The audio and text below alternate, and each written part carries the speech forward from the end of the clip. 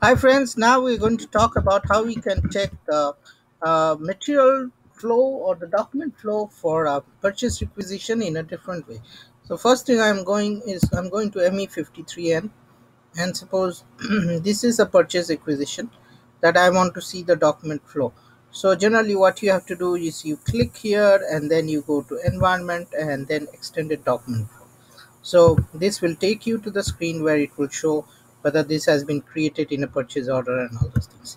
Now, suppose you are a keyboard person and you want to do it without clicking so many things. You can just type in here this one, and you click on this and you press enter, and you go to the same screen that you are getting when you are trying to do through the uh, through the menu bar. Okay, so in this way you can do another way to get this detailed information.